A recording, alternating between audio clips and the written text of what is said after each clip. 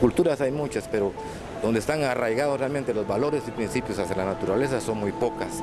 Entonces yo creo que en nuestro medio eso es lo que hace falta. Más que hacer conciencia es hablarle al corazón de las personas.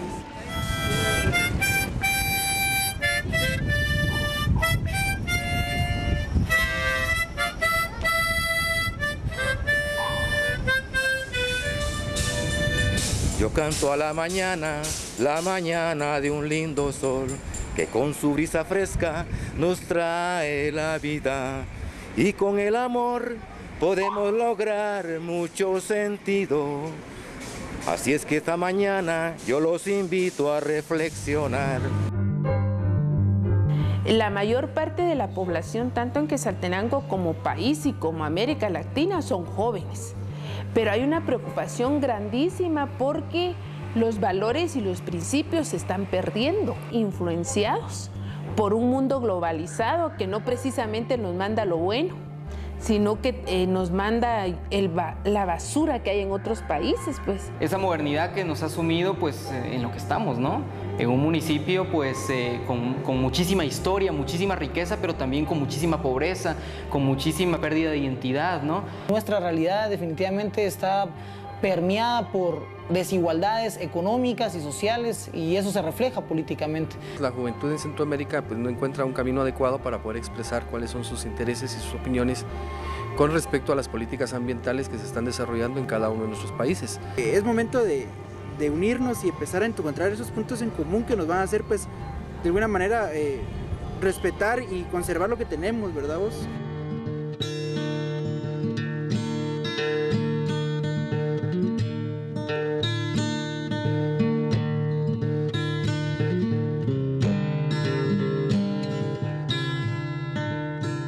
Y entonces, para construir nuevas formas de identidad necesitamos imaginar y necesitamos crear. Yo creo que el arte contemporáneo es una posibilidad, pero yo creo que no debe interesar tanto si es contemporáneo o no. Lo que debe interesar es la capacidad que tenga de comunicar, ¿verdad vos? Entonces, en ese planteamiento, mucha de la producción artística que presentamos es profundamente política, otra no tanto, pero toda tiene como contenido primordial el acercamiento de la gente, del ciudadano al arte, ¿no? Y al pensamiento crítico. Más que de academia o de espacios formales, ¿verdad vos? Necesitamos trabajar con arte, con cultura, porque yo creo que es lo que puede abrirnos otras ventanas, ¿verdad? Para imaginar lo que podrían ser nuevas identidades en Quetzaltenango que realmente construyan otros espacios, ¿verdad?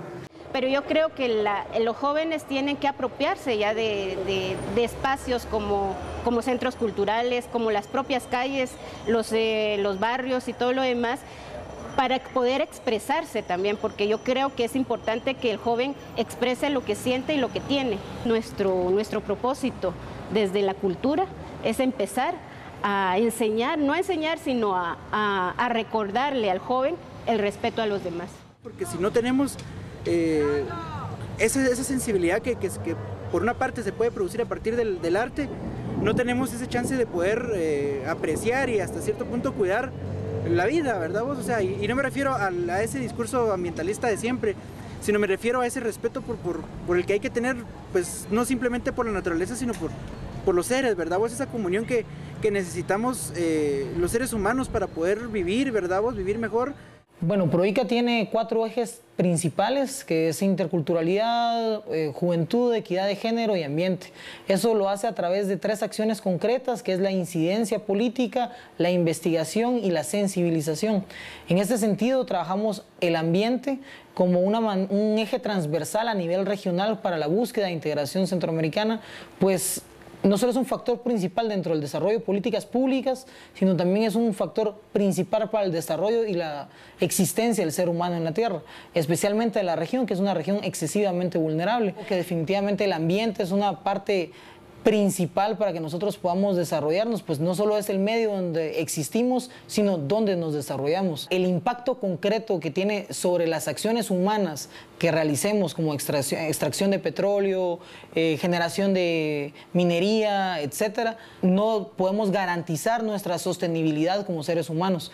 Es un factor principal el ambiente para el desarrollo económico, para el desarrollo político, pero principalmente para el desarrollo social. ¿Cuál es la intención del Pacto por la Vida, la finalidad del Pacto por la Vida y también cuál es la finalidad del corredor mesoamericano? Creemos nosotros que entre más municipalidades se puedan unir a nivel guatemalteco, pues va a ser mucho más fácil, porque en muchas ocasiones las municipalidades pues les da un poco de temor a abrir estos espacios hacia la juventud, cosa que no debería de suceder, sino que deben de abrir más espacios para los jóvenes, para que los jóvenes puedan tener opiniones, en donde también estas opiniones se puedan convertir en un momento dado en políticas públicas municipales. Yo creo que el tema de gobernabilidad en un territorio se debe a que las municipalidades puedan apoyar decididamente a los jóvenes y señoritas que se puedan organizar.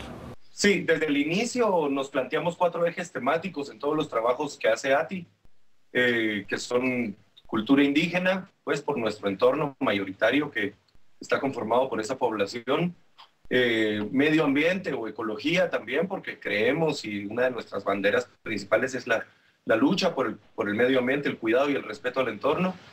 Arte, porque también pues todo nuestro desenvolvimiento se da mayoritariamente en el campo de la comunicación cultural o artística, y libertad de expresión, porque creemos que en cada esfuerzo de comunicación que se realice, la libertad de expresión debe ser también una bandera izada muy en alto y tratando de sacarle el jugo a cada espacio que se proponga de esta forma, ¿verdad?